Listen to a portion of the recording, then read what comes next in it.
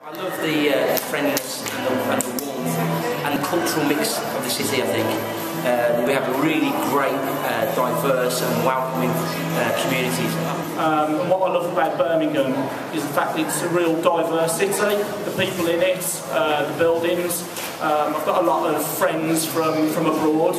I mean, buildings, for example, we've got the new Central Library being built on Broad Street. You've got the old library still current, just the architects and the people in it. And we've got such a wide range of cultures here in Birmingham. It's brilliant to celebrate that, really.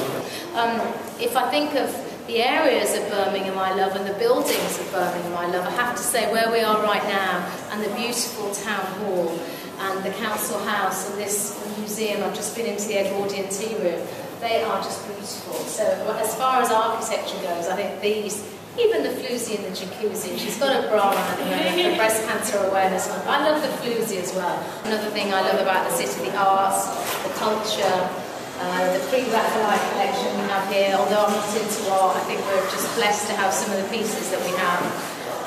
And so that's why I wanted to be here today and talk about the city that I grew up in and the city that I live just outside the city now, but only 10 miles from the studios that I work in. So I still travel in every day, and most of my family still live around here.